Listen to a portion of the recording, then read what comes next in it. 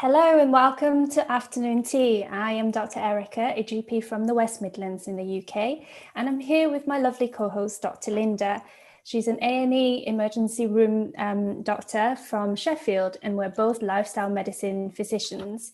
Do let us know in the chat below where you're tuning in from and what brought you here today. Hello and welcome everyone. If you're new to us, we are hosting Afternoon Tea every Sunday at 5 p.m. UK time, where you can connect with world-renowned lifestyle medicine experts. And we share 3 actionable takeaways that you can implement in your life right away to start beating modern lifestyle diseases. You can chat directly with our guest experts here on Zoom or follow us on live stream via Instagram, Facebook, and YouTube.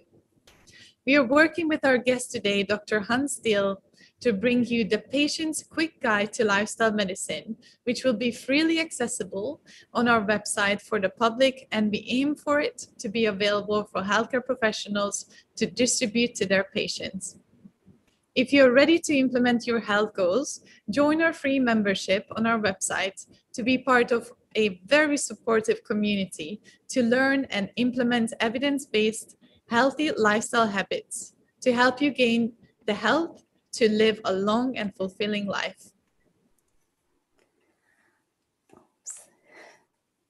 And today we have a returning guest, the stimulating, motivating and dynamic Dr. Hans Diehl, joining us again to give us the instruments of hope, health and healing. Instead of me giving him a lengthy introduction like I did last time, I'll let the well-respected Dr. John McDougall do it for us. So let me just play a video.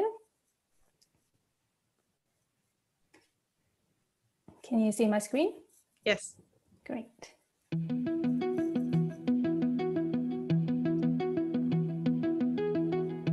I've been involved a little bit with these CHIP programs, and they do exactly what needs to be done.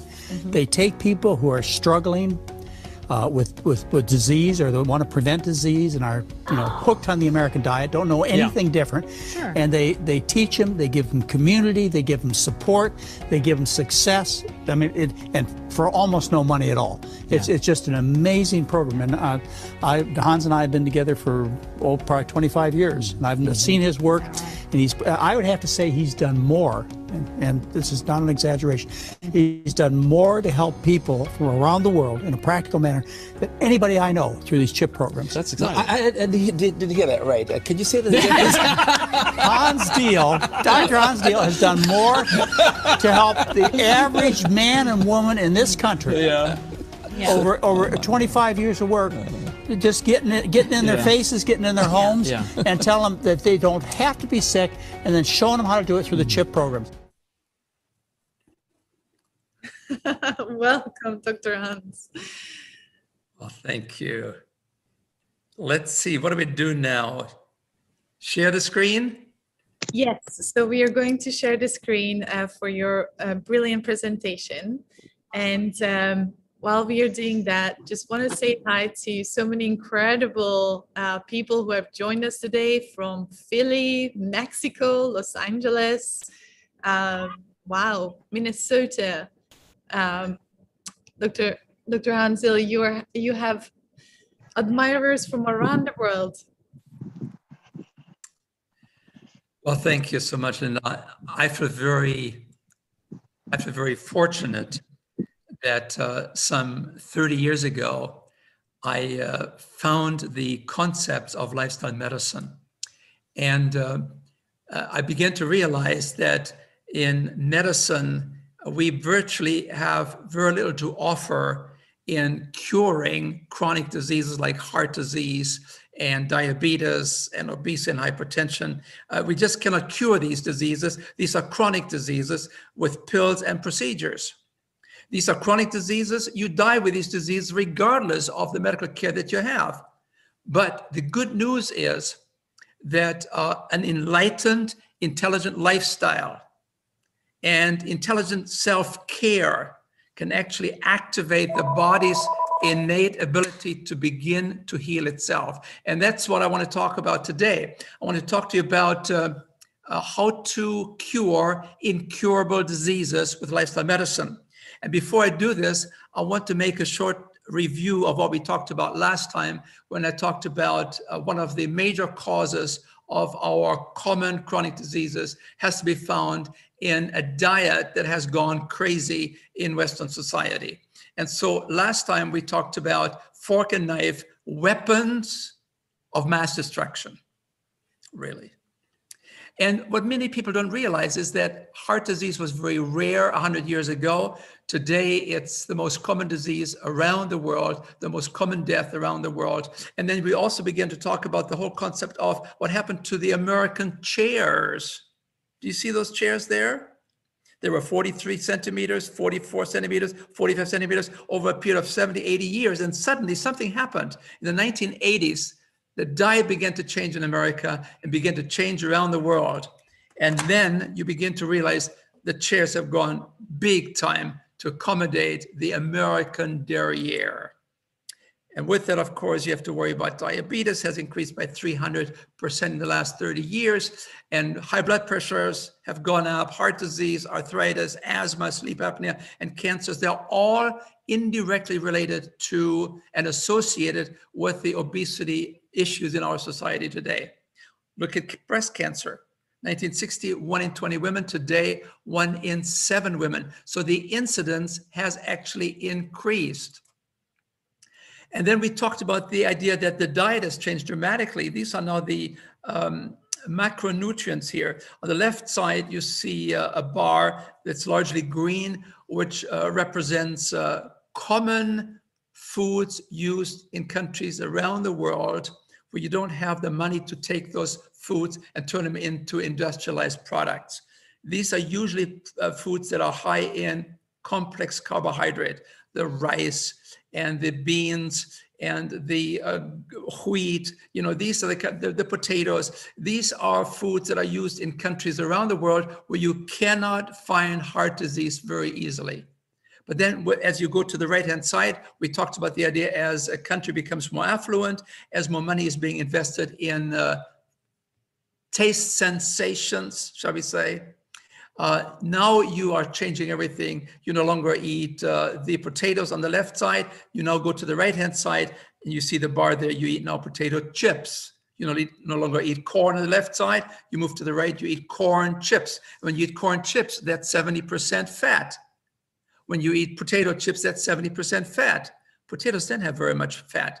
So you change everything. And with that, you now have a diet that is largely consistent of fats. You see the right and pinkish color there, and then sugar, and then you have an increase in animal protein. And so this is then the American diet, and you have a little bit of green color, which is starch, and that starch is now totally refined starch, more or less. These are the white flour products like cakes and pies and these kind of things. Whenever you have this kind of a diet, you have to worry about these Western chronic diseases. So we talked about last time 2 major dietary shifts. Shift number 1, from whole food to industrialized products. We shifted from slow foods to fast foods, from eating at home to eating out. And with that, you have now increased dramatically the empty calories that are being provided by these engineered foods. They're no longer foods as they come in nature, but they're coming now out of factories. And this then leads to nutrient density loss. You're losing the nutrients that is in the original food, and you're now concentrating the calories, and now you have to deal with caloric density. So you have more calories coming in, you have to be concerned about overfeeding and undernutrition. This is the first shift here. You can see it, the total calories. 44% of the American calories eaten come from sugar, fats and oils, and alcohol. No nutritional value, overfed and undernourished.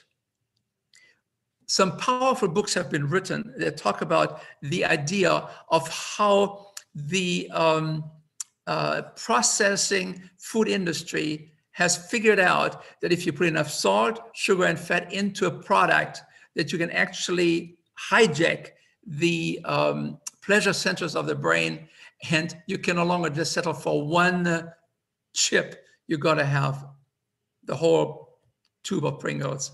You got to finish them up, right? This is now addiction that is inculcated very strategically by powerful industry groups. There you are, hooked. Yeah, hooked. And so to blame people for being obese is really a simplistic answer. We have to look into the context and contextualize it and recognize that there are food products out there that make it very difficult not to overeat. So that was the first major dietary shift, from whole food to industrialized products, from potatoes to potato chips. And then number two, a major dietary shift was we increased our meat consumption, especially processed meats. And of course, there's now a direct relationship established between processed meats and certain cancers. And we also have recognized that cheese is today, in America at least, the number one source of saturated fat in the diet. And this is what's driving the high blood cholesterol levels, and this is then driving the atherosclerotic changes in the arteries. Here you see the second shift to animal products. We have gone from 56 kilograms per person per year to 91 kilograms. And this is then the great American diet. Beware, beware. Please note, 55% of the calories here come from processed foods. They're refined, engineered. Then you have another 31% coming from dairy and animal foods. And then only, and this is the point I wanted to make last time, only 14% of the calories that we eat in America and in Western society, and now more and more around the world, comes from fruits, from vegetables, from whole grains, from legumes like beans and lentils, and some nuts. These are the food that are provided by a master designer. These are the foods that are provided by nature. They represent now in our society only 14% of all the calories we eat. We're living on a very artificial diet. And of course, we are becoming more and more aware that whenever you have the introduction of these kind of foods, that you always have to wait not very long for Western diseases. Western diets precede Western diseases. And we gave some examples last time. 1952, Japan, it was difficult to find heart disease in Japan. Today, it's the number 2 cause of death. China, 1978, difficult to find high cholesterol levels. Today, they're just like here in America, Shanghai, Hong Kong, they've become westernized.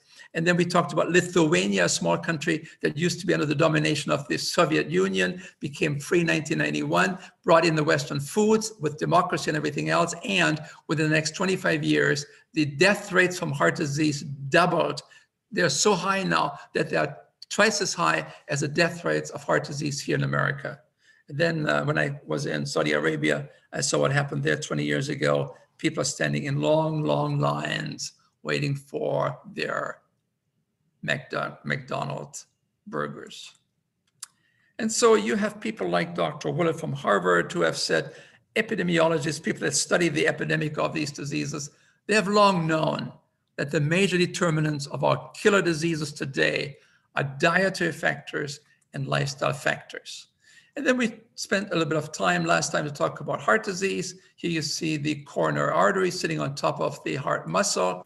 I first woke up, so to speak, when I was working on the anesthesia service, learning how to put people to sleep. And I was seeing my patients for the next day's surgery for coronary artery bypass surgery in order to bypass clogged arteries in their heart. Because it was late at night, I drew the man's blood test, and when I took the blood to the laboratory and had it processed, I couldn't believe my eyes. Now, normally, this liquid layer floating on top of the blood clot is quite transparent. It's a yellow, but quite clear. You can see right through it. The blood in this patient's tube, however, was anything but clear. The serum floating on his clot was thick and greasy white. It looked like glue. In fact, it stuck to the sides of the blood tube when I shook the tube. I went back to the patient. I said, Mr. Phillips, did you eat before you came to the hospital tonight? He said, yes. I said, what did you have? He said, I had a cheeseburger and a milkshake. And when he said that, I realized that what I was looking at in his tube was all the fat in the beef burger, all the butter fat in the cheese, and the butter fat in the ice cream and in the milkshake. And all this fat had oozed out into his blood and actually turned his blood fatty. Well, 30, 40, 50 years of keeping your blood very fatty creates changes in the blood vessels that are very dangerous. Over the years, arteries can become clogged with fatty material. Then a blood clot can form, blocking the blood flow completely. If the artery leads to the heart, the lack of oxygen can cause heart muscle to die. That's a heart attack. If the clogged artery leads to the brain, the patient has a stroke. The next morning, we took Mr. Phillips to the operating room, and I put him to sleep, and the surgeon opened up his chest. And from these arteries, he began pulling out yellow, greasy deposits of fatty material called atherosclerosis. Did you see that? This is the underlying pathology for most of our circulation-related common killer diseases. And I'll come to that in just a minute to give you the full picture. Here you see what happens. The arteries become narrowed. It begins actually in utero, depending on the diet of the mother. And by the time a person is 45 years of age, you can be counting on 60% narrowing of the coronary arteries and the major arteries. And many times people may have 70, 80, 90% narrowing of the coronary arteries without having any clue that the arteries are shutting down. Angina pain is usually a blessing because it lets you know that you have at least 70% narrowing of the coronary arteries that are beginning to affect your heart. Because I said you are lucky to have angina because now you know you can do something about it, because my presentation today will focus on you can reverse this plaque buildup if you're prepared to make some simple changes in how you eat and how you restructure your life. This is the most telling concept here, in that this atherosclerosis is really a very systemic issue. It affects all of the arteries. We have about 100,000 kilometers of blood vessels in our system, and the large vessels are affected by this disease process called atherosclerosis. And so then this expresses itself in cognitive losses, hearing loss, visual loss, heart disease problems, kidney disease, you have femoral arteries that begin to shut down, penile arteries, impotence. You know, all these things are related to this one underlying pathology called atherosclerosis. Here you see it again: heart disease, angina, cerebral infarction, senility, hearing loss, visual loss, hypertension, gangrene, impotence, claudication. They're all interrelated. It's basically one disease called inflammatory aspects of atherosclerosis. And what is driving this disease? Well, this is the risk arch here. Look at the three top factors there. The closer these factors are to the top, the more powerful they are in driving this underlying disease process. And the number one factor here is LDL cholesterol, and then high blood pressure and smoking. These are the three big factors. And of course, then you have diabetes, obesity, triglycerides, and inactive lifestyle, stress, and so on. So we talked about this, and we give you an example. If you have a very high cholesterol of 8.0, you have a high blood pressure, you're a smoker, you have diabetes, you didn't pass a treadmill test, you're 35 years of age, male. The chance of a heart attack in 6 years with this red profile is 140 times more likely to happen than if you have the ideal numbers for cholesterol, such as 4.0 or less, ideal blood pressure, no smoking, no diabetes, and no treadmill test failed. 140 times. And we can change these risk factors. We can do something about cholesterol, about high blood pressure, about diabetes, about obesity, about triglycerides. They're all diet related. You can do something about smoking. You can do something about inactivity, and you can hopefully do something about your stress. So if you can modify these kind of things, you can actually dramatically not only lower the risk for heart disease and many of these diet, circulation-related diseases, but you can actually reverse these processes. Here's Dr. Connor. As far back as 1992, this professor said, if ever a human disease can be produced in animals, if you want to produce heart disease in animals, it's very easy. All you have to do is give them a high cholesterol and saturated fat diet. And so now I want to take you to where I live. This is where I'm at in Loma Linda, in California. Our snow, of course, is gone now, but this is the medical center there. And this is the center of the Adventist Health Study, one of the most respected observational studies ever done. The government recently provided $25 million to Loma Linda University to do another study, and they looked at 100,000 Adventists in North America, and they followed them for 7 years, and they began to document the changes that took place in their health. Adventists are known for being a fairly conservative Christian denomination. There are about 20 million people around the world, and they're known for being non-smokers, and usually they don't use alcohol. They also are very educationally oriented, and they have a strong social structure and support network. Here was the first study that preceded the big 100,000 person study. Here you see they compared Adventists with Californians. And you can see here, if the Californians all suffer from a deadly heart attack, it's only 64% of the Adventists who are meat eaters. It's only 40% of the Adventists that are lacto-ovo-vegetarians. And it's only 23% of the Adventists that are pure vegetarians. So if you wanted to reduce the likelihood of fatal heart disease, what are the lessons here? Well, you know, Californians are usually carnivorous. They're also smokers. And so Adventists are not in that category, especially as pure vegetarians. And you can see the more you move towards a more plant-based diet, the less meat, the less animal products, the lower the likelihood of fatal heart disease. And so this is then now the big study here that just came out, 7-year follow-up of 100,000 Seventh-day Adventists in North America. This is for women. You notice here, those in the red bar, these are the Adventists that are meat eaters, 82 kilograms on the average they weigh. Then you go to the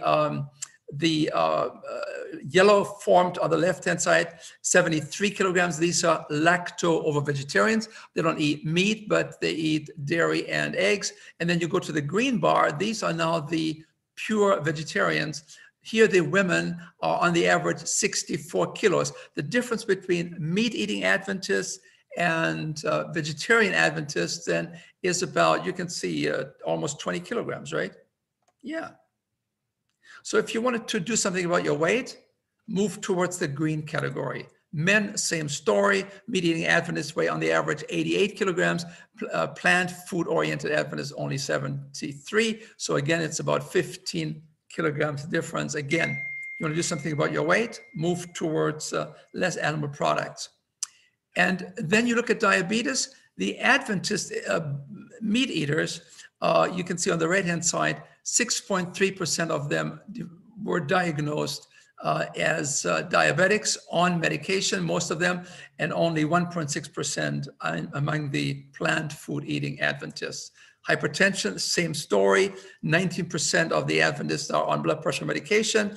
And on the left-hand side, you look at the plant food oriented Adventists, only 5%. Same thing for cholesterol. Cholesterol numbers are on people on medication for cholesterol. Among the Adventists, the meat-eating Adventists are 15% versus 3%, 5 times more commonly found in the meat-eating Adventists when compared to the plant food-oriented Adventists. And in general, we can say when we go beyond the Adventists, we look at all the data that we have in the medical journals, probably most of our common killer diseases are totally preventable to a large extent. Stroke 70%, cancer 71%, heart disease 82%, and probably 91% of the diabetes type 2 is preventable and perhaps even reversible if people would make some lifestyle changes. So the experts are then telling us that probably 80% of our chronic disease in the United States, and that probably holds for the UK as well, doesn't it, could be prevented by making significant changes in diet and lifestyle. And here's this famous British physician, Dr. Dennis Burkett. We all know him in the medical arena as the man who discovered a lymphoma in Africa that is named after him, the Burkitt lymphoma. I had the privilege of working with this gentleman for several years, and he said even as far back as 1992, when he received the equivalent of the American Nobel Prize, he said the greatest medical discovery of the last 20 years. The last 20, he said that in 1992. So he said the most important discovery of the last 20 years was the understanding that our modern chronic diseases are largely lifestyle related. And if they are, then they must be preventable and reversible. And so that brings me then to our topic today, reversibility of chronic diseases. Incurable diseases curable? By making some lifestyle changes, because we can't do it with the traditional high-tech tools in our medical toolbox. Pills and procedures are not curing these diseases. We can slow them down, perhaps. We can make you feel better. We can take care of the symptoms, the pain, but we're not curing these diseases. That has to take place from within. It has to come from the person. These are lifestyle-related diseases. And so I want to introduce to you the most powerful instruments of hope, health, and healing: fork and knife. Surprised? Let's take a look. Let me take you to our former president, President Bill Clinton. 2004, quadruple corner bypass surgery. 6 years later, the bypass is clogged up again. Angina has come back. Now he has some stenting, and he is concerned. He thought he was cured. I mean, he had a $150,000 surgery. He had a bypass surgery. That should have taken care of things. I was lucky I didn't die of a heart attack. Former President Clinton, like too many people, was busy. And for years, he ignored warning signs from his heart. But in 2004, during an exhausting book tour, there was something different. I had a real tightness in my chest when I was getting off the airplane, and it was the only time I'd had it unrelated to exercise. We're here outside New York Presbyterian Hospital. In just a couple of hours, President Bill Clinton, former president, is scheduled to undergo surgery. So I immediately went down to our local hospital, and they did a test. They said, "You got real problems." They hustled me down to Columbia Presbyterian, and they confirmed the determination that I had serious blockage and needed the surgeries. The doctors immediately knew options were limited. The 58-year-old Clinton needed to have his chest opened, his heart stopped, and surgery performed. There's no medical treatment for reversing the obstructions that have already formed in his blood vessels. I got Hillary and Chelsea there, and all I remember is it was happening fast, and everybody who cared about me was scared, and I felt rather serene. I thought, gosh, we dodged a bullet. I didn't have a heart attack. On Labor Day in 2004, Mr. Clinton had 4 blood vessels bypassed. Starting this morning around 8 o'clock, he had a relatively routine quadruple bypass operation. We left the operating room around noon, and he is recovering normally at this point. So I think right now everything looks straightforward.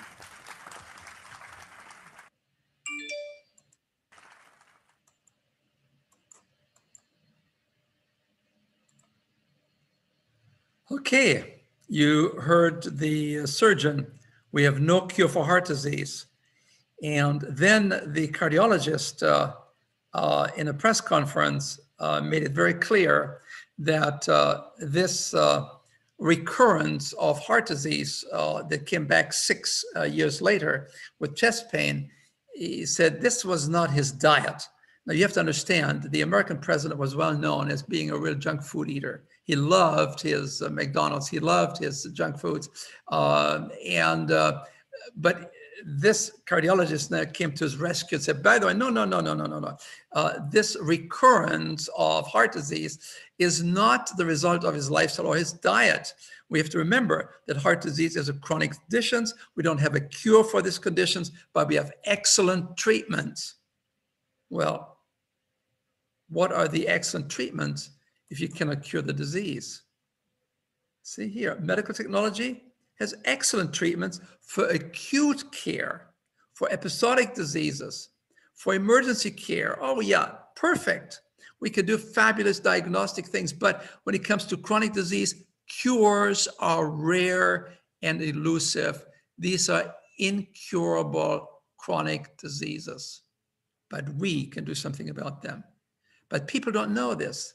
They think the answers will come from well-trained physician at the best hospital with the best equipment. And so we look for bypass surgery. In America, we do about almost 500,000 surgeries of this kind a year at about $150,000 a surgery. In addition to this, we have no awareness that probably 38 to 46%, you can see it right there, of these saphenous grafts are no longer working within 12 to 18 months. The problem with bypass surgery is that these arteries begin to clog up again because we have not made the underlying needed lifestyle changes. As a matter of fact, the very best estimates are that only about 10% of heart attack patients have their life actually extended after bypass surgery. And that's why Newsweek, this big weekly magazine in 2011, had this cover on its issue there, one word that will save your life. And I thought to myself, oh my, what are they doing now? Putting down modern medicine?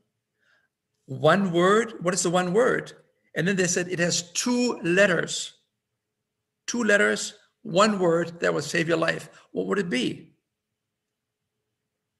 The word is N-O. No. Probably 80% or more of our bypass surgeries are done on the mistaken notion that you will live a longer life. You may, if you accompany the surgery, if it's a life-threatening situation, with a powerful revising of your lifestyle.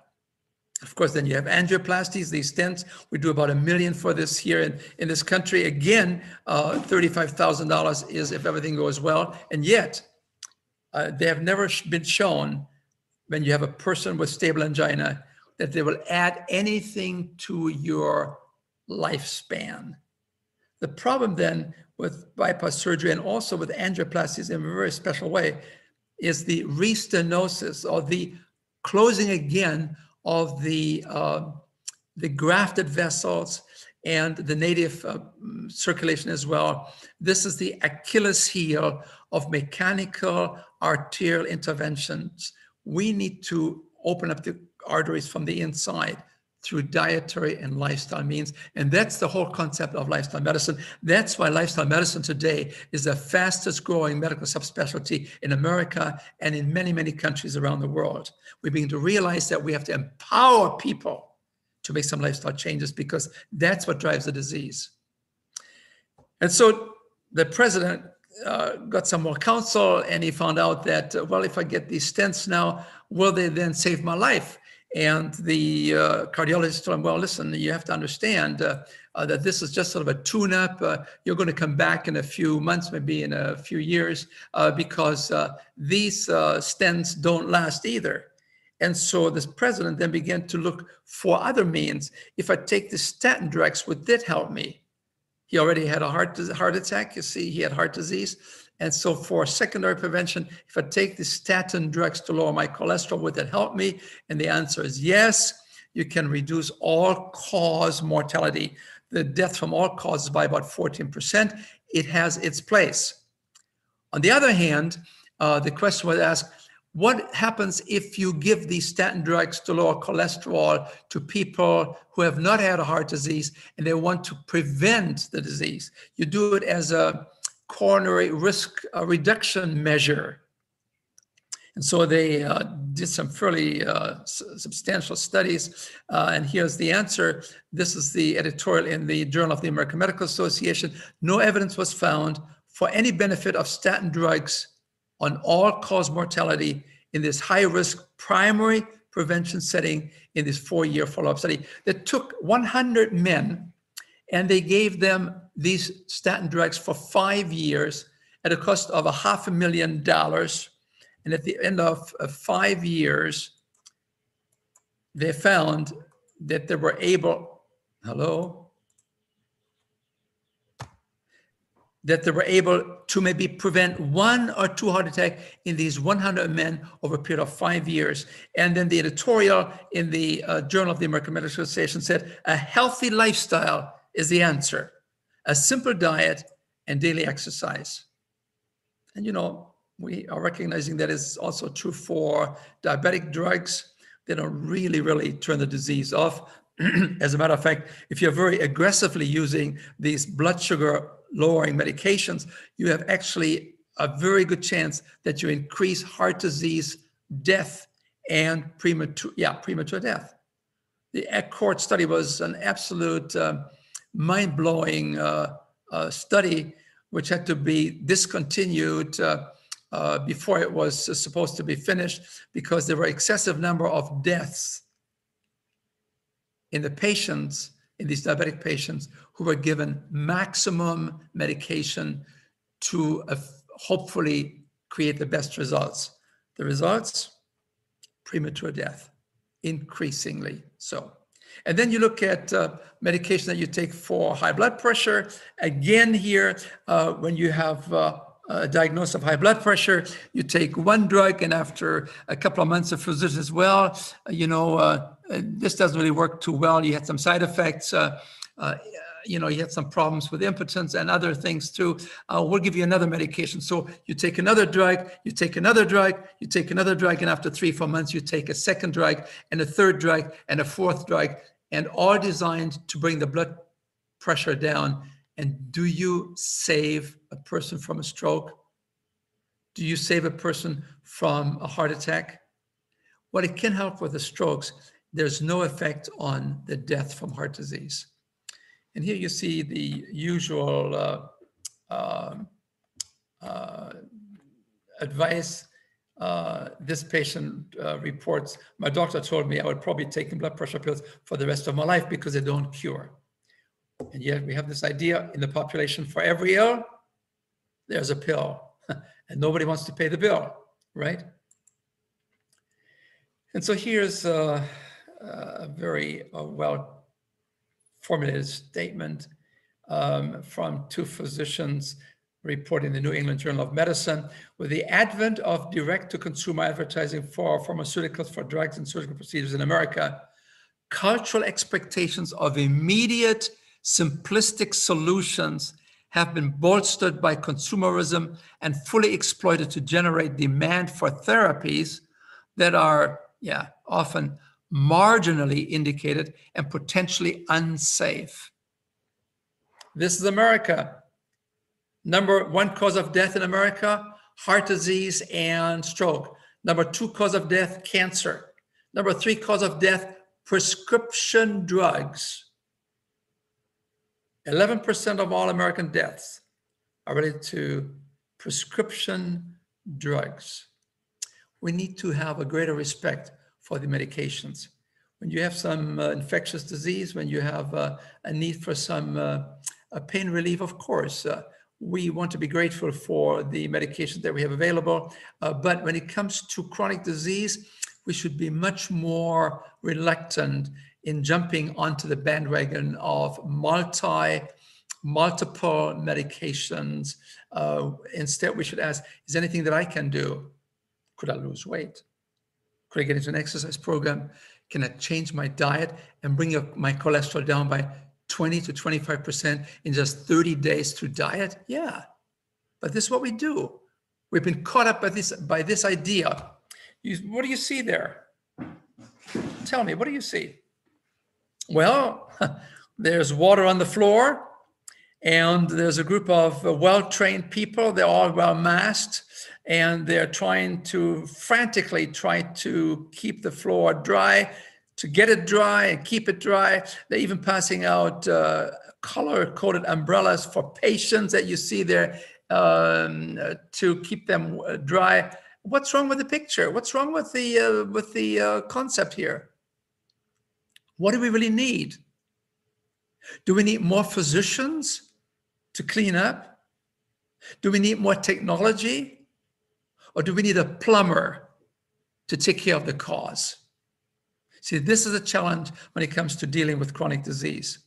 We need to begin to focus on the cause of these diseases. And we already talked about the idea that these are lifestyle-related factors where probably diet plays a very prominent primary role. And with this kind of disease epidemic, you see a dramatic increase in the amount of money spent on medical care. 1960, take a look there, you see 5%. 5% of the income in America was spent on medical care. You move to 2020, more recently, now it's almost 20% of our income in America is spent on taking care of medical issues. And ladies and gentlemen, please note, you see the little red square up there, US medical cost trends, medical spending in billions of dollars. Here's the point, 86% of our medical money in America is spent on managing the symptoms of chronic disease. We do not cure, but we make you feel better. 86% is spent on managing the symptoms of chronic disease. We need to do better. We need to become involved. We can turn this thing around. You can turn it around. You can turn it around with lifestyle medicine specialists by your side, like Dr. Linda and Dr. Erica. They have been trained that we need to empower people very systematically, very carefully, in a very caring, supportive manner. We need to make efforts to transform our society. We need to make foods available in restaurants that are more health related. We need to make foods available in stores. We need to change the society, because otherwise people just fall into these traps and they don't know how to get out. And they think, well, the doctors will take care of me. Yeah, we wish that was true when it comes to chronic diseases. So let me just give you some data here. This is the European wartime. Just to give you an idea, 1939, 1940, the Nazi armies invade Norway. They take out the livestock to feed their soldiers, and the population has to grow their own food and live on basically a plant food, whole food diet. They have to grow it in their own garden. And you see what happens to the rate of circulatory deaths in Norway. Very quickly, within a year's time, and you see it drops and drops and drops and drops down to 1944, 1945. The death rate from heart disease and strokes dramatically declined in Norway, as it did in other European countries where the occupational forces of the Nazis usually took all the livestock and left the people having to live on very simple foods. The Nazis finally left. The war is over, 1945. And what happens? The diseases are coming back very rapidly. So the question is, did we really regress? Did we really reverse the atherosclerotic plaque? The evidence is very clear from studies done in the 1945 to 1950 that the plaques reversed themselves, but then came back with a vengeance. Here's Dr. Castelli from the famous Framingham study near Boston. He said, if you want to reverse coronary artery disease, if you want to reverse the atherosclerotic plaque in the arteries, in monkeys, all you have to do is feed them a simple, very low-fat, natural, whole food diet. Remember, that's the kind of foods that I showed you earlier that represent only 14% of all the calories that we eat in America. If you take this very simple diet, foods as grown, and you feed it to monkeys whom you have first introduced to heart disease by feeding them the typical American diet with a lot of cholesterol and saturated fat and so on, You can actually create this disease in these monkeys. You have them about 90% narrowed, the arteries, and then you've put them on a very simple diet, a simple, low-fat, natural whole food diet, and within 2 years, the monkeys have the arteries beginning to open up very nicely again. Well, that's monkeys. What about humans? You may have heard of Dr. Diehl, a man that is probably in line for a Nobel Prize. 1990, he shook up the medical establishment in that he took 48 heart disease patients. Half of them he put on a very simple vegetarian diet, very, very little oil, virtually no oil, very simple diet, foods as grown, the 14% fat diet that I showed you earlier. And then he compared these heart disease patients with another group that were randomly allocated to the usual care. They received the American Heart Association diet, which means they could have 30% fat instead of 70% fat, 7% fat in the Ornish program.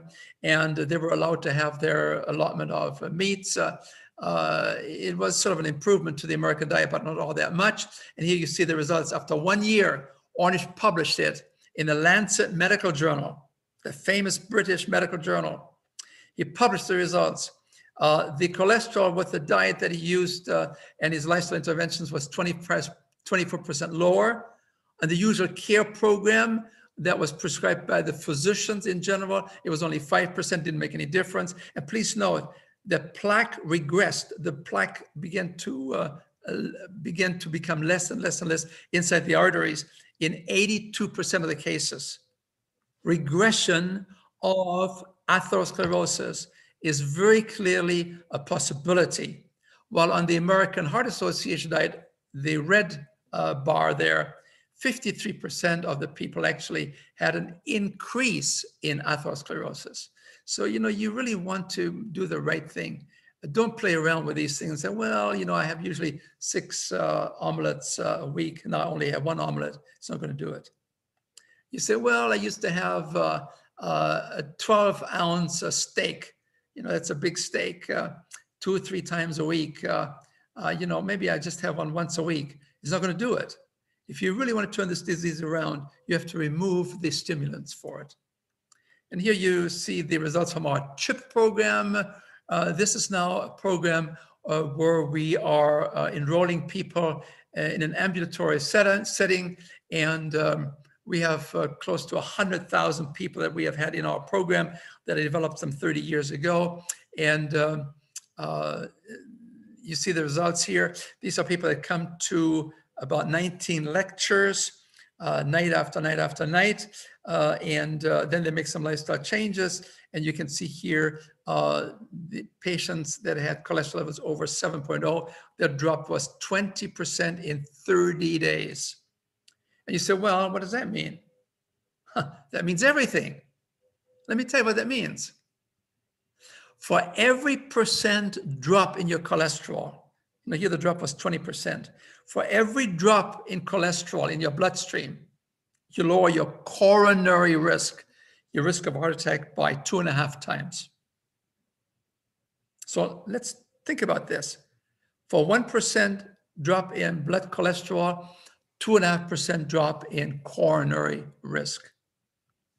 In our CHIP program, we have on the average a 20% drop in the high cholesterol numbers, and times 2.5, that means 50% reduction in heart disease. That means in 30 days, or we sometimes run the program 10 weeks now, in 10 weeks, you can actually cut your risk of a heart attack in half just by making a change in your cholesterol. Here's Dr. Diehl Ornish making the front cover of Newsweek. It says he has shown scientifically that people can open their blocked arteries without drugs or surgery. He guides them through a rigorous lifestyle program. And then I want you to meet my dear friend, Dr. Colwell Esselstyn at the famous Cleveland Clinic. He had 18 coronary patients, and he single-handedly, as a surgeon, he changed his career and became an educator. And he took these, he took heart disease patients that came to him. They were the walking dead. And he said, I want you to make some changes. Are you prepared? Yes. And he gave them a 5-hour presentation with his wife of how to change the disease of heart disease. And he put them on a very simple whole food, plant-based, very low-fat diet. He didn't say anything about exercise, didn't say anything about smoking. He said, I just wanted to see if diet itself could actually reverse this disease process, which has become the #1 killer in our society. And here he took 18 coronary patients, the walking dead. They already had heart disease. They had already had the bypass surgery or stents at the famous Cleveland Clinic. They had been seen for 8 years in the Department of Cardiology at the Cleveland Clinic. And during that 8 years, these heart disease patients, on the average, had a cholesterol of 6.0. During that time, they also had 49 cardiovascular events. They had heart attacks, they had strokes, they had bypass surgeries, and because remember, being taken care of by the best cardiologist does not necessarily prevent and avoid these kind of diseases, because remember, we have no cure for heart disease in the medical armamentarium. We don't have any tools in the toolbox, in the medical toolbox, to do something about this. So these people now are enrolled by Dr. Esselstyn. These people presumably have about 6 months to live. They are high risk for anything to happen. They come to him and he says, I want you to follow a very simple diet. I want you to really cut back on the oils and the fats and the sugars and the salt. I want you to eat real food, food as it comes in nature, green vegetables, kale and broccoli and grains and beans. And I want you to really, and they said, well, sir, we're not used to these kind of foods. And I don't think I have any appetite for these. Oh, he said, don't worry. Once you have been brainwashed by my wife and me, once you understand what causes disease, and you want to live and you want to see your grandchildren graduate, don't you? Once you understand this, your mind begins to control and interpret your taste buds. What happens there? And you will develop a new taste orientation. You will develop a new value system for taste, and you will enjoy these foods that at this time seem to be a little bit outlandish. And here you see the results over the next 5 years. 18 coronary patients. 5 years later, they're still all alive. They haven't died. But also notice their cholesterol is now on the average 3.5. Not one coronary event, not one stroke, not one bypass, not one stent. And 73%, they documented the arteries had begun to open up again. And then he continues the study with these people, another 7 years. So this is now 12 years follow-up study. The patients are maintaining their simple lifestyle, simple foods. The cholesterol is maintained at 3.6 in 12 years, not one heart attack, not one stroke, not one need for bypass or stent. Folks, this is a revolution. Please note, in the time when these people were 12, 15 years younger, the red bar there, their cholesterol, they were seen by the best cardiologists perhaps in America at the Cleveland Clinic, but their cholesterol was kept at 6.0 because no one really seemed to have succeeded to help these people to understand that they need to get their cholesterol down. And you can do it now with medication, but you can do it primarily through a dietary and general lifestyle. Regression. Well, actually, Dr. Esselstyn started with 24 coronary patients, 18 stayed in the program for 12 years, no cardiovascular events, no disease events, but 6 dropped out. This is too difficult. This is, I don't want to do it. And so over the next 12 years, they followed them up, and these 6 people had 13 cardiovascular events. The way you live is the way you die, to a large extent. There's a close relationship there. There's a close association there. And here you see some of the angiograms. This is now looking at x-rays of the coronary arteries. This is one of the major coronary arteries that are feeding the heart muscle. And you see on the left side, you see the circled area. There's very little blood going through the artery there on the right. And so the person obviously has angina problems on the right-hand side. The same patient, the same doctor who refused to have bypass surgery, but he came to Dr. Esselstyn and said, listen, I don't want the surgery. Tell me what I have to do. How many carrots do I have to eat? How much broccoli do I have to eat? Tell me. I'm going to do it. He did. This is 2.5 years later on the right-hand side. The artery is totally restored, no medication, just diet therapy, powerful. And then people said, well, this is just 12 patients. Ornish had about 28 patients. What about larger groups of people? So Dr. Esselstyn followed up 198 patients. You see on the number 2 listed there. Dr. Esselstyn followed up for 4 years, 198 heart disease patients that had gone through his programs, that had received the 5-hour counseling experience, and 89% of these people after 4 years were still in the program. 11% not. So now Dr. Esselstyn compared the outcome, the health outcome between the 89% that followed the program and the 11% who did not. Well, let's take a look. Those who followed the program over the next 4 years, those 89% of the people, only 0.6% of these people, that was one person who had a heart attack. But among those 11% who didn't follow the program, there were 62% had heart disease problems, had recurrent events, which means the differential was 100-fold. Is it worthwhile to maybe following a simple dietary program, which becomes very delightful as your taste buds begin to change? It takes about 2 to 3 weeks. And so Dr. Esselstyn wrote in one of his journal articles, he said, stents and bypasses have their place, especially when you have an emergency. Yeah, of course. If you have a heart attack, of course, this is the way to go. This is not the time for broccoli. No. However, research, he says, makes it very clear that the elective application, you really don't need it. It's not a matter of life and death. Does not prolong life, and it does not protect you from heart attacks.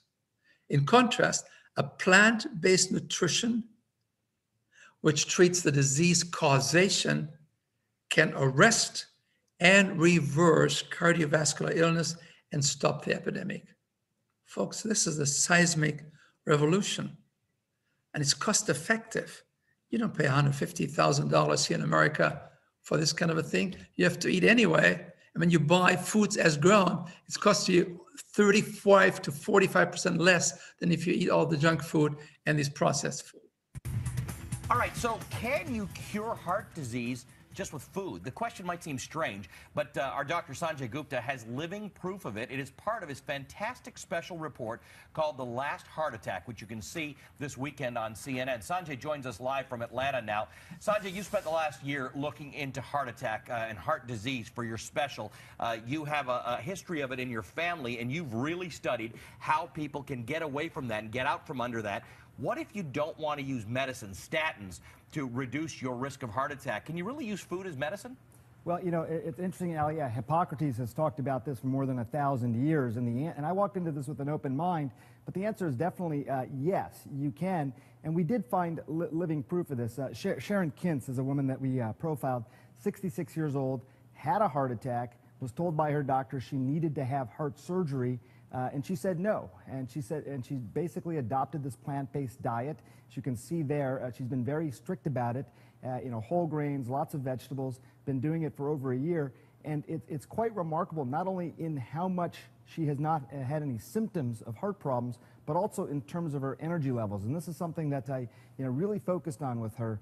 She could barely walk before all of this, and literally now, a year later on this plant-based diet, she's able to jump rope. I mean, take a look at that, Ali. She couldn't do that before, and I'm not saying that obviously being on a plant-based diet taught her how to jump rope, but people always question, do you have enough energy still on one of these diets? Right. And we profiled her just to demonstrate. All right, so it's a pretty serious diet. It's a pretty extreme way to go. Is there science that proves it's working other than the fact that she can jump rope and she's fit?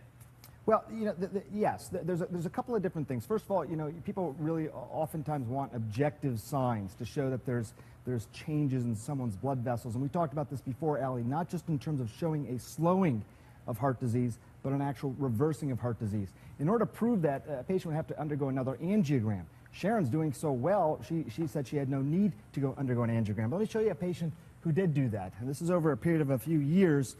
Take a look over here, and I don't know if you can appreciate this where the arrow is. This is a coronary blood vessel, and this is what one of those narrowings looks like. This is what a heart attack waiting to happen looks like. This is someone who decided not to undergo surgery, which was recommended, instead using food as medicine. And take a look now over here, same spot, and that coronary blood vessel is essentially, you know, it's opened up. It's about the same normal caliber as the rest of the blood vessel. That is sort of what we're talking about here, Ali, in terms of you know, providing some sort of objective evidence. Remarkably, despite the fact that, you know, again, Hippocrates has talked about this for over 1,000 years, this is still a relatively nascent science. I think more studies are going to be done. You can see more images like that. How did you lose so much weight? What kind of diet are you on? Well, the short answer is I went on essentially a plant-based diet. I live on beans, legumes, vegetables, fruit, no dairy, and it changed my whole metabolism, and I lost 24 pounds, and I got back to basically what I weighed in high school. But I did it for a different reason. I mean, I wanted to lose a little weight, but I never dreamed this would happen. I did it because after I had this stent put in, I realized that even though it happens quite often that after you have bypasses, you lose the veins because they're thinner and weaker than arteries. The truth is that it clogged up, which means that the cholesterol was still causing buildup in my vein that was part of my bypass. And thank God I could take the stents. I don't want it to happen again. So I did all this research, and I saw that 82% of the people since 1986 who have gone on a plant-based, no dairy, no meat of any kind, no chicken, turkey, if you can do it, 82% of the people who've done that have begun to heal themselves. Their arterial blockage cleans up. The calcium deposit around their heart breaks up. This movement has been led by a doctor named Caldwell Esselstyn at the Cleveland Clinic, Dean Ornish, whom you know, out in California, the doctors Campbell, father and son, who wrote the China study, and a handful of others. But we now have 25 years of evidence. And so I thought, well, since I need to lose a little weight for Chelsea's wedding, I'll become part of this experiment. I'll see if I can be one of those that can have a self-clearing mechanism. And there you see a man that was not known for his dietary purity is now practicing a new entertainment dietary lifestyle, especially particularly after he saw the film Forks Over Knives, which is incidentally an outstanding film. It's a game changer. And the president saw it, and that was enough for him. He made his move, and he has been following this program now, you know, this is now 2012, for the last almost 10 years. But it's not only heart disease, but, you know, I can also talk to you about diabetes. You can use a low-fat, plant-based diet on diabetes type 2. Here's Dr. Singh. This goes back to 1955. We have known this since 1927, actually, and the data has been coming in and in and in and in. But somehow we were enamored with the insulin and the medications, and we pushed those, and it was easy to prescribe, and it's so difficult to really, we always thought it was difficult to change people's lives. It's not. If you really help a person understand that this is the answer and you put your whole belief system behind it with conviction, people begin to make those changes. They listen to you as a doctor. So 1955, Inder Singh, he took 80 diabetics. He put them on a very low-fat diet. Remember, the diet today in England and in America is probably more like 35% of the calories is fat. This is an 11-fat diet. That's very, very low-fat diet, and it's all natural whole foods. 80 diabetics, within 6 weeks, 50 out of 80 type 2 diabetics were no longer on insulin because their diabetes had reversed itself. After a total of 18 weeks, 85% of all of these diabetics no longer were on medication because the blood sugar levels had normalized themselves. We see in our CHIP program, the Complete Health Improvement Program, we see in the CHIP program changes within 2 and 3 and 4 days, where the physician then has to reduce the medication because the blood sugar levels go down so quickly. In our CHIP program here, you see, we had, in this study, we had 525 diabetics. They were not taking medications yet, but they were diabetics. And we put them into a 30-day CHIP program. And after 30 days, there were only 301 people still testing as being diabetics. So this is a 40% improvement. 40% of the diabetics were no longer in the diabetic range. Their blood sugars had normalized. For pre-diabetes, which precedes obviously diabetes, we had 390 patients like this, and after just 30 days, there were only 84 still pre-diabetic. So they had removed the danger, the threat of becoming full-blown diabetics within 30 days. And here's Dr. Anderson, a personal friend of mine, who as far back as 1980, when he spoke here at the university, said some 50 to 75% of the type 2 diabetics on insulin. These are insulin-using diabetics. And 80 to 90% of those on pills could normalize their blood sugars and be off medication and injections within weeks if they changed their diet. Yeah, that's what we do in the CHIP program. We put these people on a program where you have most of the foods coming from fruits, and the calories come from fruits and vegetables and whole grains, and lots of beans and some nuts. This is a diet that reduces the intake of fats and oil and grease, which is now the new concept, that this is more important than worrying about a little bit of sugar coming into the system. We need to let go of the sugar, of course, too. But what is much more important is to reduce dramatically the large intake of fat, oil, and grease in the diet. High blood pressure here again, this is coming from a live-in center where I worked. We had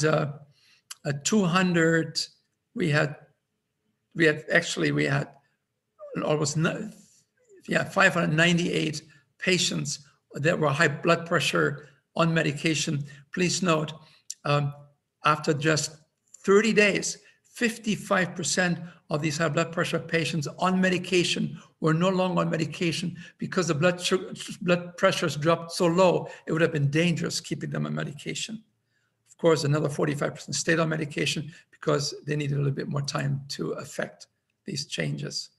And here with the CHIP program, again, you see we had 210 patients that were really high in their blood pressure. And after just 30 days, there were only 69 patients still in this category, which means that we had a 67% success rate.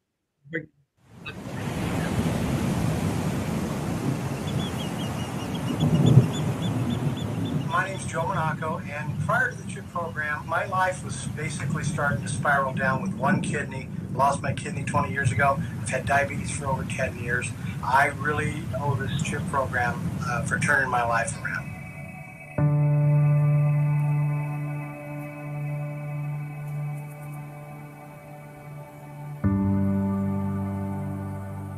Around the world, there is a pandemic issue. Lifestyle diseases are taking over.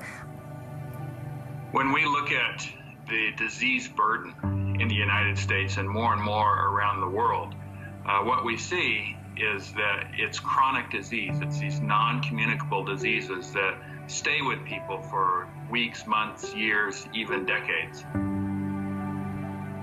Being a medical doctor, knowing a lot about medication and drugs, I'm not against conventional medicine. I really feel it has its role, but we know that when it comes to lifestyle, conventional medicine doesn't do very well because we treat the results, we're not actually managing the cause. And this is where CHIP is so incredibly powerful.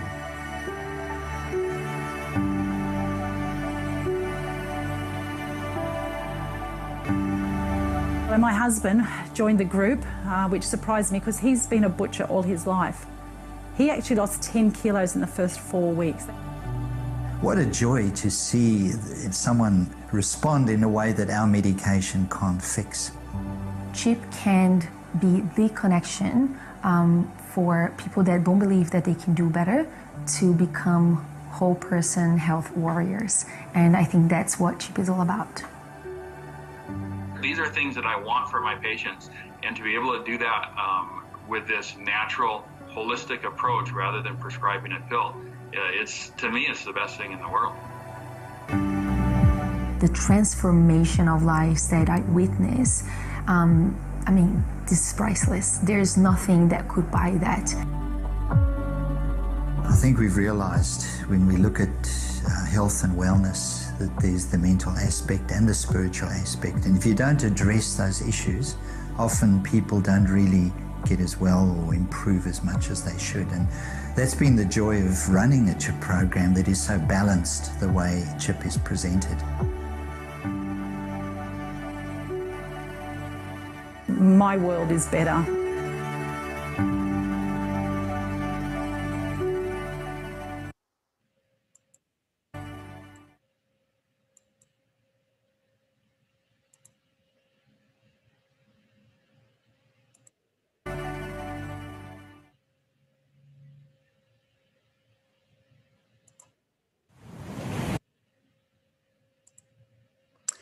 So as we come to the end of our program, let me take the last 5 minutes and to perhaps make some of the recommendations of how to provide a high probability of being able to curing incurable diseases through intelligent self-care provided and supervised by physicians that have gone to additional training to become lifestyle medicine specialists who are now understanding nutrition, which we don't really teach in medical school. They understand health psychology, which we don't really teach in medical school, that understand the importance of exercise, which we don't really teach in medical school. We have fallen into the trap of meeting the expectations of the culture that says, just give me something quickly, give me a pill, and I'm out of here. But it doesn't work. Recommendations. We need a new cow. Yeah, that's right. We need a cow made from new substance of fruits and vegetables and whole grains and legumes. This is what Harvard Medical School recommends. Vegetables, this is the plate, lots of vegetables, lots of green vegetables, vegetables in general, fruits, whole fruits, not fruit juices, whole grains, not white flour type stuff, and healthy protein, which means if there is some chicken or some fish there, but it should really come largely from the potatoes, and especially legumes like beans and lentils. You never have to worry about having a protein shortage when it comes to moving towards a vegetarian or plant-based diet, because all plants have some protein, and there will always be more protein than you need. One of the greatest dangers today in our society is that we're taking in twice the amount of protein than we should have. And take a look, Harvard, no dairy. We recommend water. There's no good reason to recommend dairy like milk to prevent osteoporosis. As a matter of fact, countries with the most milk have the highest rates of osteoporosis and bone fractures. And here's the Physicians Committee for Responsible Medicine, Dr. Neil Barnard. Again, they recommend this is what the plate should look like: vegetables, whole grains, fruits, and legumes. And this is how we put it into mathematical numbers. You have the American diet, the Western diet, where oils and fats are about 100 grams a day. We want to get down to 40 grams. Cholesterol is 400 milligrams. We want to get down to less than 50, ideally 0. So if you are on a plant-based diet, cholesterol is only found in animal products. So if you're on a plant-based diet, you don't have to worry about cholesterol in your blood, except you have to worry about the saturated fat, all right? And that's usually found mostly in animal products and coconut oil and palm oil. When it comes to sugar, we are consuming 35 teaspoons. We probably should get down to less than 10 teaspoons. And we need to do something about our salt, cutting that in half.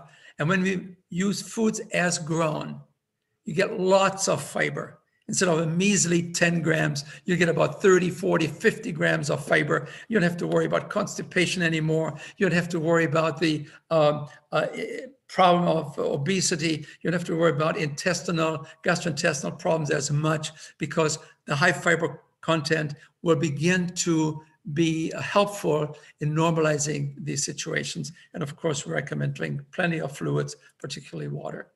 So the optimal diet, then, we focus on whole foods, largely and preferably plant-based, that you can eat as much as you want as they are grown in nature, and simply prepared without all the fats and oils and sugars and salt. And also try to stay away from refined processed foods.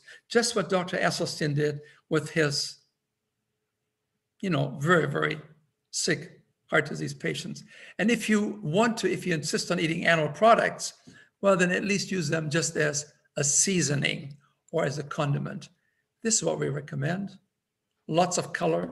The more color, the more nutritional value.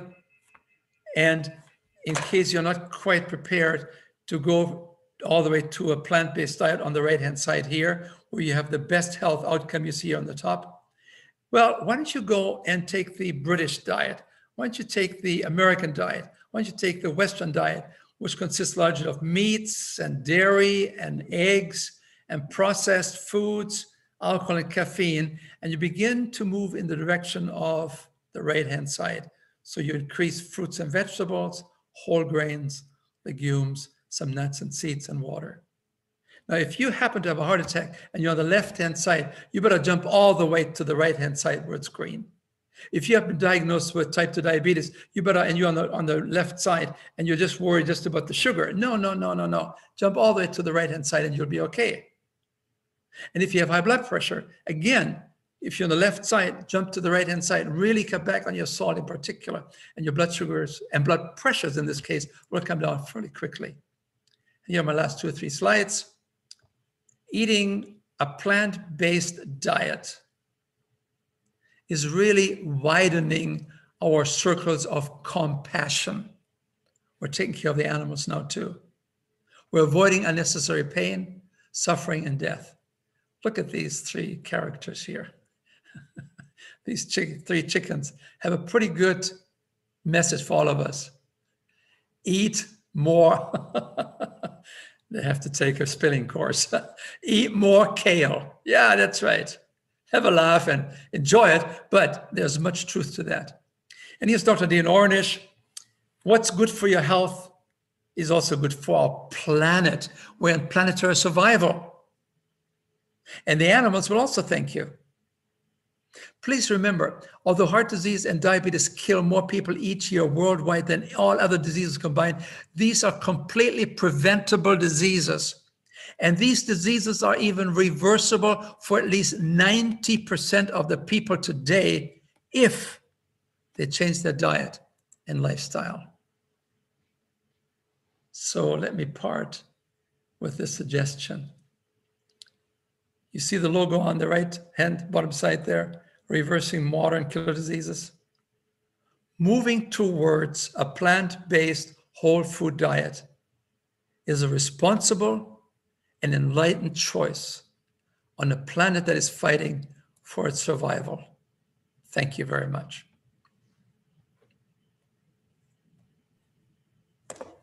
Wow. What an incredible presentation. Thank you so much. It's literally life-saving. I hope I gave you enough to think about. I mean, this is a presentation that covers a lot of details, but I wanted to give you some idea that there are libraries filled with scientific data that undergird some of the things that I've just sort of alluded to. All you have to do is get a book by Dr. Michael Greger called, what's the book title? How Not to Die. How Not to Die. And Dr. Greger, 500-600 pages with 2,500 scientific references and articles, documents that you don't have to die from kidney disease. You don't have to die from heart disease. You don't have to die from diabetes. You don't have to die from strokes. You can do something about these things, not just preventing, but also reversing these diseases. This is a seismic revolution. And it's very exciting. I mean, our forks and knives can be weapons of mass destruction, or as we talked about today, they can be instruments of hope, health, and healing. You're very, very fortunate as a group listening in today that you have two wonderful ladies that are voluntarily give of their time and energy and money to promote these kind of concepts, make it available to people around the world. I mean, I was amazed. You mentioned that you had people from Minneapolis, you had people from Mexico. I mean, your parish, your field of activity is enlarging by leaps and bounds, and you deserve it because you're doing such a wonderful job. And thank you for the privilege of being on your program.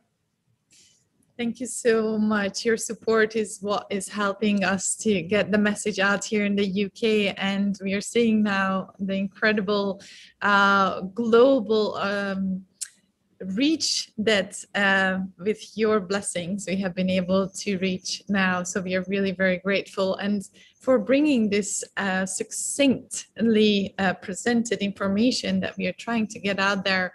It is definitely the video that our patients have to see to change their lives for good. Before we move on to our informal group consultation, our favorite part of the show where we are not recording the event, where all of you can join and speak to Dr. Hans Diehl in person. Before that, whilst we have heard so many incredible lifestyle changes that we can already implement right away, could we ask you, what would be the 3 actionable practical takeaways that our listeners can implement right away from your own personal experience to take control of their overall health? Well, I think the first step is to recognize that medicine is very limited on what it can offer when it comes to dealing with chronic diseases. That's the first takeaway. We have to first abandon the idea that there's a magic drug that you can just swallow and everything is going to be taken care of. No, what you have done for the last 10, 20, 30 years is going to be following you in terms of what happens inside your arteries and inside of your body. So that's the first takeaway. Number 2, move towards a diet where you eat more foods as grown, the foods that are designated as being only taking up 14% of the Western calories, right? And we said, begin to eat more fruits and vegetables and whole grains and lots of beans. Here in California, we have 50 kinds of different beans. They're very nutritious. They're high in fiber. And you say, well, no, doctor, you don't understand. They're antisocial, really. Really? What do you mean antisocial? Oh, I see you mean. I see what you mean. You feel that you cannot be in society anymore because you don't know how to control some outlets. Folks, you don't have to worry about this. Yeah, you have some gas problems. You do. Because when you introduce the beans that are high in fiber and you're not used to that, the body begins to grumble, and there's some, there's no gas shortage when it comes to following this kind of a program during the first 2-3 weeks. But after 2-3 weeks, everything calms down. You're just fine.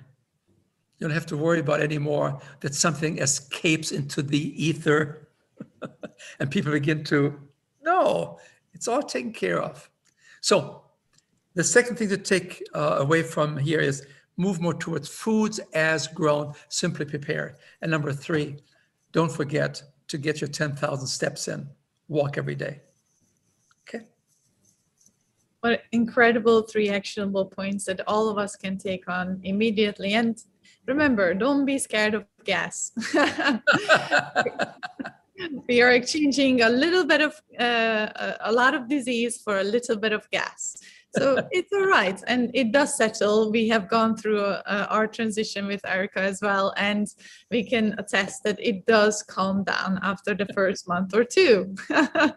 Oh, 2 even? Oh my goodness. Okay. It does. Yeah, it's okay. 2 or 3 weeks, things are settling down. Now, if you happen to go back and to some dietary indiscretions, the whole world will know, because the gas comes back. So there's a giveaway. Certainly also it depends on where patients have started and what was their baseline diet, and how is their microbiota at that point, right? Yes. Certainly. Well, thank you so much, Dr. Hans Diehl. We have a website for you where they can connect with you, which we are just adding here into the chat, and also we'll add it on YouTube, which you can watch back right away, because this was a live event. So you have the link available right now if you want to share it with your loved ones to save a life and to help them live a long and fulfilling one. We have heard in May and June about heart disease and diabetes, and next week we have the inspiring Jimmy Quinn join us to share his own journey of how he has been managing his heart disease after having a bypass surgery at only 41 years old. Many of you have asked for more resources on lifestyle medicine, and we are working with Dr. Diehl to create a powerful resource on lifestyle medicine. More on this to come. Do stay connected with us on social media and say hello on Instagram, and subscribe to our YouTube channel. Links are here on the chat. And if you can just search for Afternoon Tea with Docs on Instagram, YouTube, and Facebook, you can find us there. And you can become, oh, yes. By the way, do we have the U-turn booklet available to people that tuned in today? The patient resource booklet that we were discussing is going to be available for everyone. We'll send it out to all the email addresses when technically we were a little bit challenged to upload it, but as soon as this is available, we'll send it out to them. Okay, so this is a free book, a booklet that talks about curing incurable chronic diseases, right? I'm so happy to partner with you. Thank you. Thank you so much. It certainly is a small little, it's a booklet that you can implement in your life right away. All the research is available in it that you need to have a look at the what you have just seen from the presentation today. And you can download it from the website soon.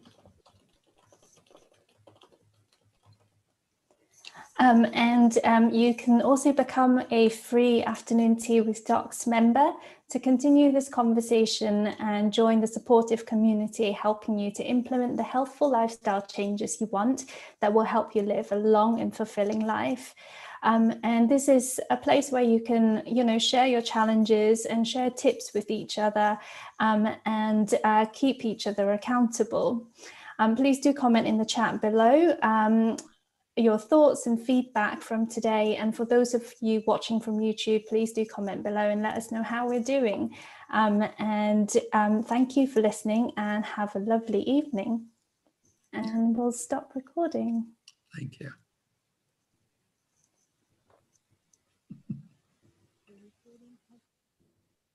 Fantastic. Well.